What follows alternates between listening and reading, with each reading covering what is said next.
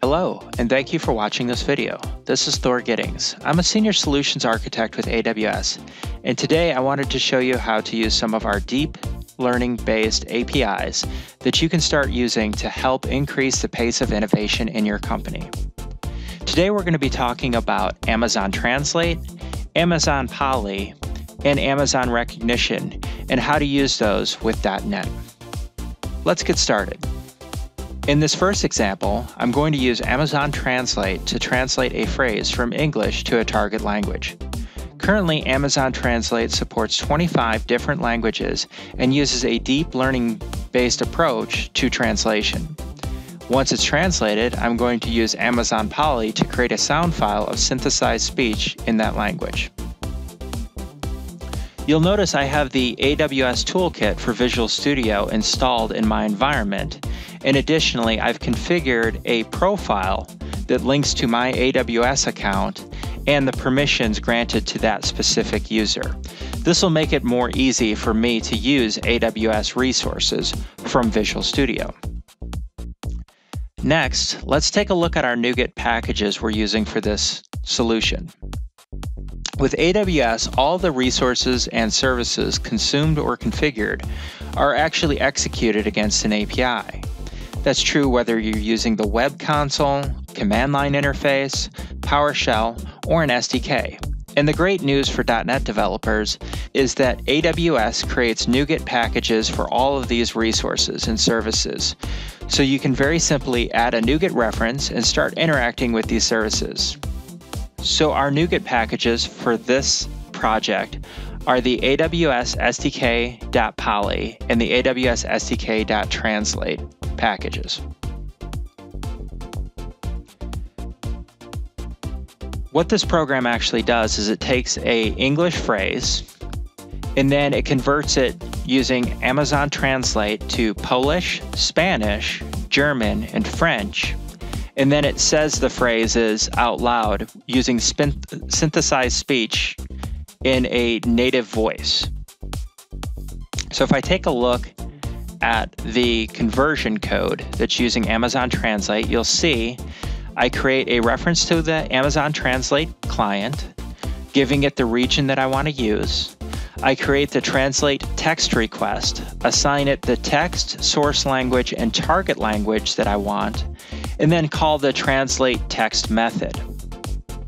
Once I have the translated text, I can then feed it into a different method that is using the Amazon Poly client, again associated to a region, create the request for the synthesizing of the speech, give it the language code, the translated text, how I want to receive that, in this case an MP3, the voice that I want to use, and then call the synthesized speech method.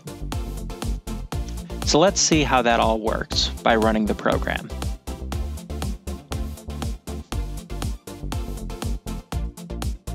Witamy w Chicago, gdzie cieszymy się przez 4 pory roku, czasami tego samego dnia.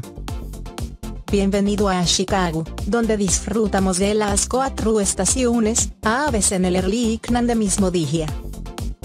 Willkommen in Chicago, wo wir alle 4 Jahreszeiten genießen, manchmal am selben Tag.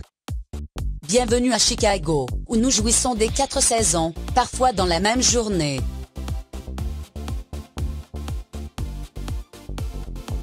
Moving on to Amazon Rekognition.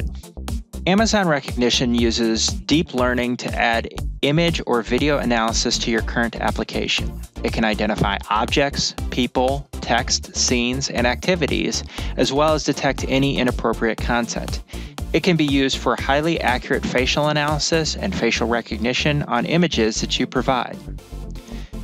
So if we take a look at the NuGet packages for this demonstration application, you'll see that we're using the AWS SDK.core and AWS SDK.Rekognition NuGet packages. And what the sample application does is it detects faces in a picture and then draws a box around each face that was detected. Now the original picture, which you can see here, isn't very high resolution, and we wanted to use a realistic representation of an image that you might have. So if we walk through the code, what you'll see is the first thing I do is I create a Amazon Rekognition client specifying the region, and then I create a detect faces request. With that request, I'm reading in the image data that I have, and then I'm simply calling the detect faces method. When I get that result, it'll give me not only the number of faces, but also the details around where each face is positioned in the picture. And with this code, I'm going to put a bounding box around each face that it detected and draw a white rectangle around each face. And then I'm going to display the image. So let's go ahead and see what that does. It's going to print out all the different faces that it finds and then select them in the image. And you can see every single face that it found, it goes ahead and draws a box around.